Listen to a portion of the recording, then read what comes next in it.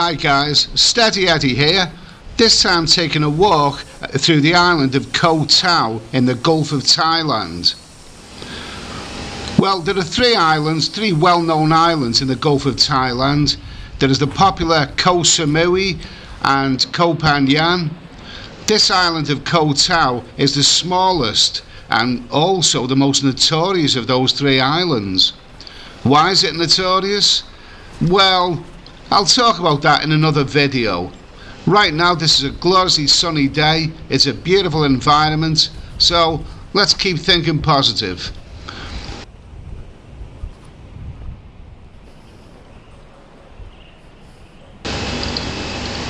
Beautiful rock formations here, gives it a kind of prehistoric look about the place.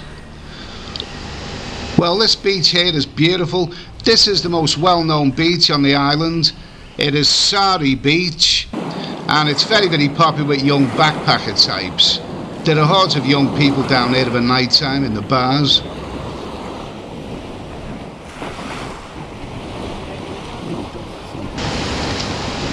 Well, I must admit, I absolutely love tropical islands. I mean, who wouldn't want to be here?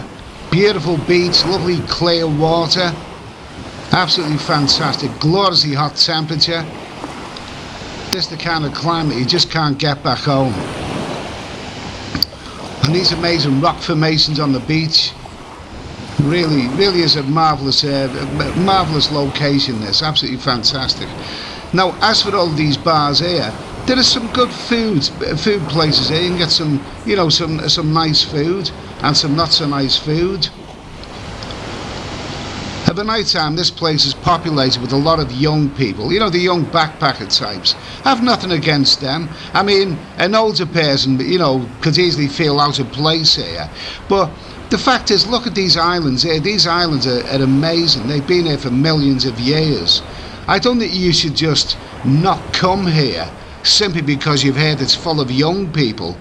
Why should young people be allowed to hijack the islands? No, these are beautiful islands. These should be for anyone.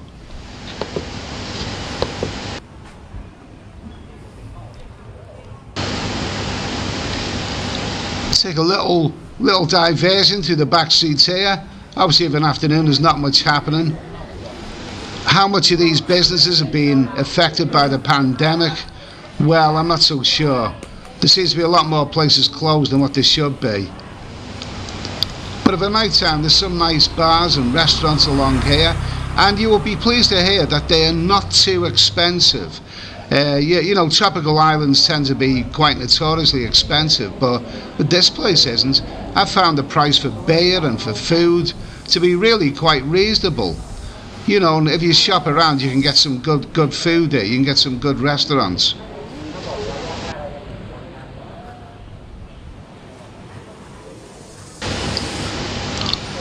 So, not much happening there this afternoon, so let's head back down to the beach.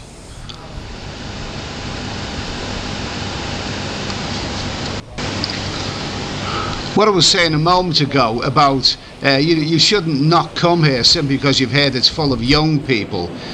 I mean, it's at the same time, I wouldn't like to come here and find that it had been hijacked by the Golden Oldie Brigade. I mean, I wouldn't like to see a place like this turned into another Benidorm or Mallorca.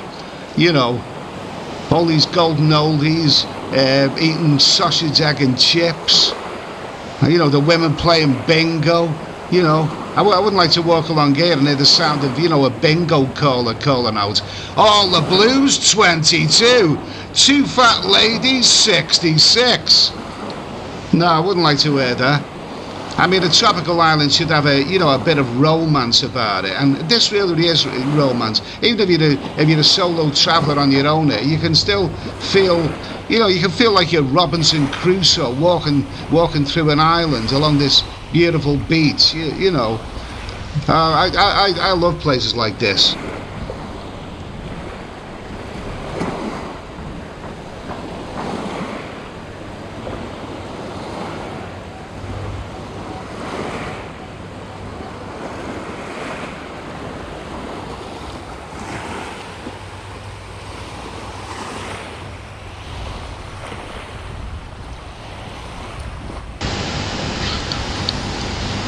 So who else did tropical islands appeal to?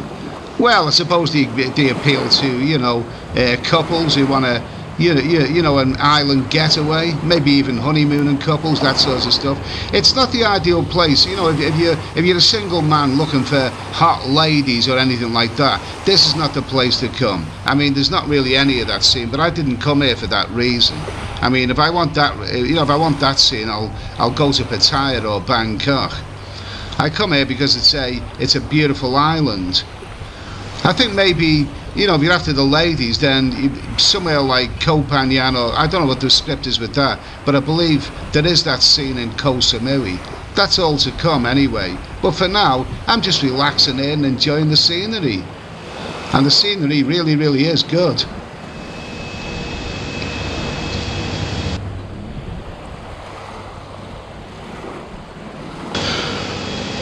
Okay, so I'll stop waffling for now. So now we'll head into the town centre and show you what that's all about.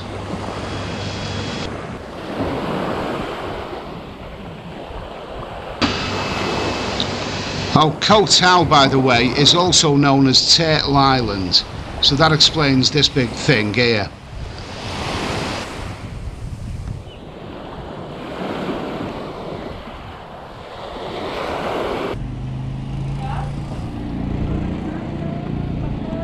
Hello.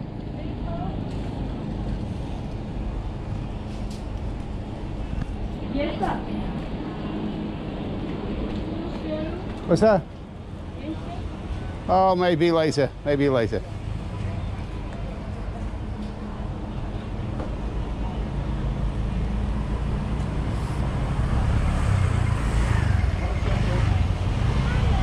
Hello.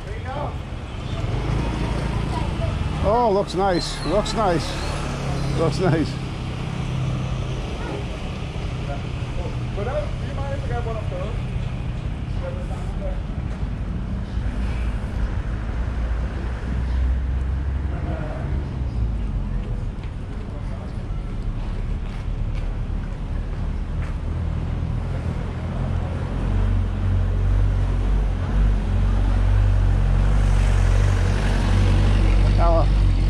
Just having a walk.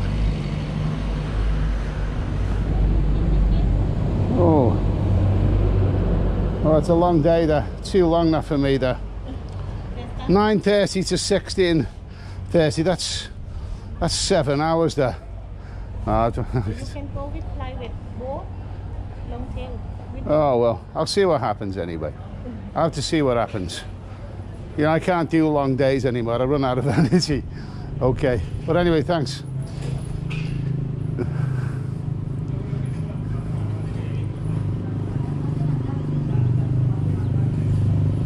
We can't do that.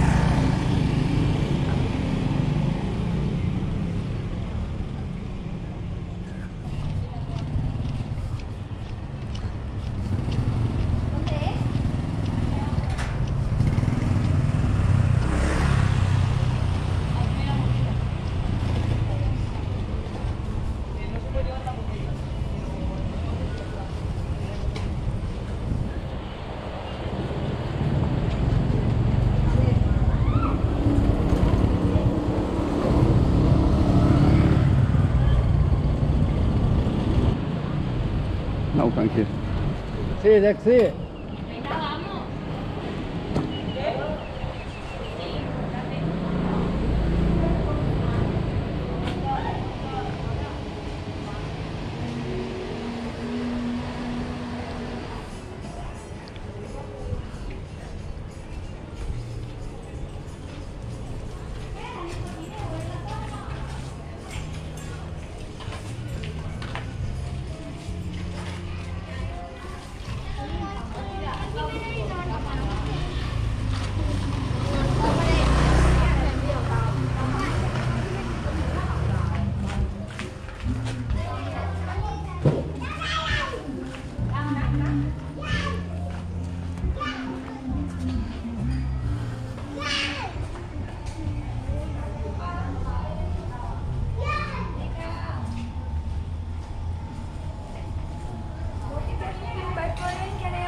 What's that?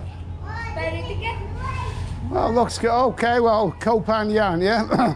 That will be next on the menu, so I may well get back to you. In the morning, 250 baht. That sounds good. Hey, that sounds good. I like the sound of that. How long does it take? 1 hour. Just 1 hour from here to Koh Tao? Yeah. And is that the main part of Koh Tao? Yeah. Okay, all right, cool. Thank you, thank you.